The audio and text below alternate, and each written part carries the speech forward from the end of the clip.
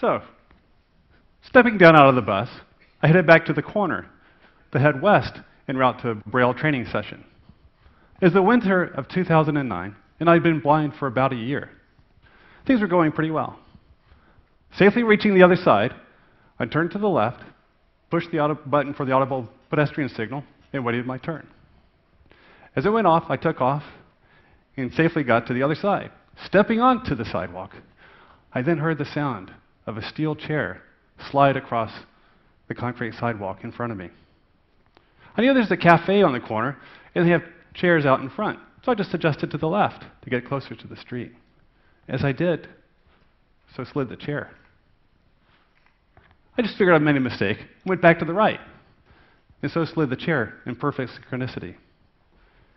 Now I was getting a little anxious. Went back to the left, and so slid the chair, blocking my path of travel.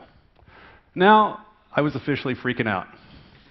So I yelled, "Who the hell's out there? What's going on?" And just then, over my shout, I heard something else, a familiar rattle. It sounded familiar, and I quickly considered another possibility. And I reached out with my left hand as my fingers brushed against something fuzzy and came across an ear. The ear of a dog, perhaps a golden retriever. Its leash had been tied to the chair as her master went in for coffee. And she was just persistent in her efforts to greet me, perhaps get a scratch behind the ear. Who knows, maybe she was volunteering for service. So that little story is really about the fears and misconceptions that come along with the idea of moving through the city without sight, seemingly oblivious to the environment and the people around you. So let me step back and set the stage a little bit.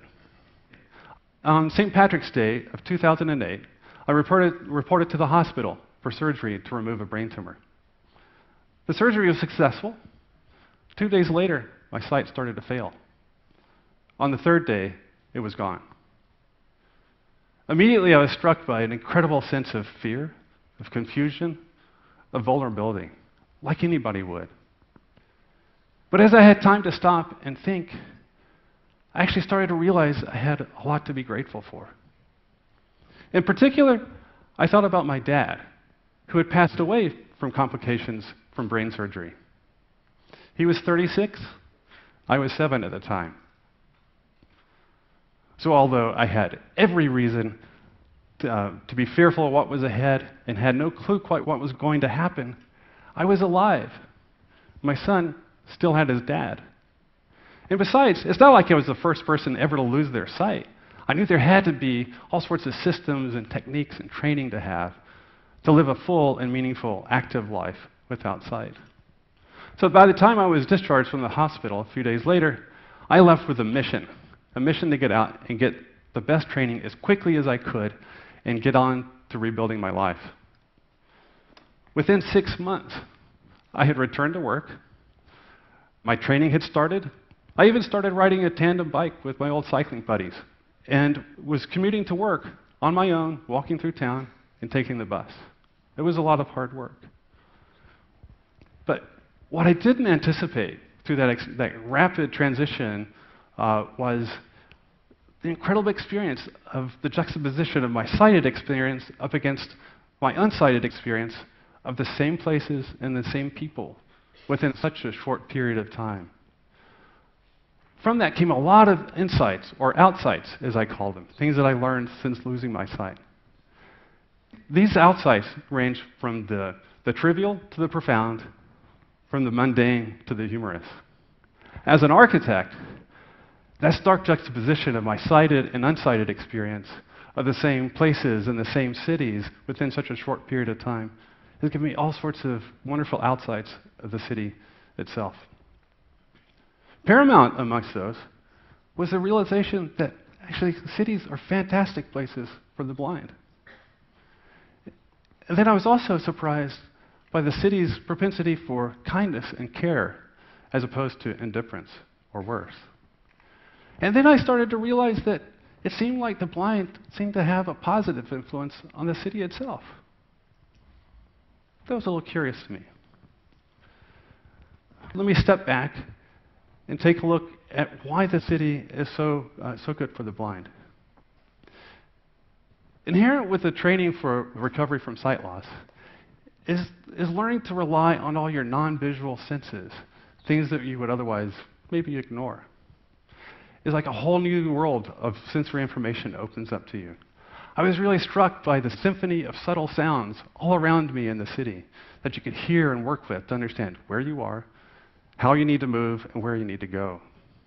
Similarly, just through the grip of the cane, you can feel contrasting textures in the floor below. And over time, it builds a pattern of where you are and where you're headed. Similarly, just the sun warming one side of your face or the wind at your neck gives you clues about your alignment and your progression through a block and your movement through time and space. But also the sense of smell. Some districts and cities have their own smell, as do places and things around you. And if you're lucky, you can even follow your nose to that new bakery that you've been looking for.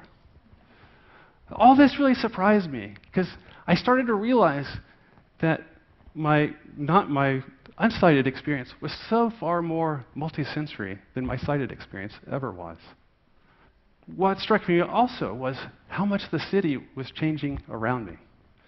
When you're sighted, everybody kind of sticks to themselves, minds your own business. Lose your sight, though, and it's a whole other story. And I don't know who's watching who, but I have a suspicion that a lot of people are watching me. And I'm not paranoid, but everywhere I go, I'm getting all sorts of advice. Go here, move there, watch out for this. A lot of the information is good, so it's helpful. A lot of it's kind of reversed. You got to figure out what they actually meant. Some of it's kind of wrong or not helpful. But it's all good in the grand scheme of things. But one time I was in Oakland, walking along Broadway, and came to a corner, was waiting for an audible pedestrian signal.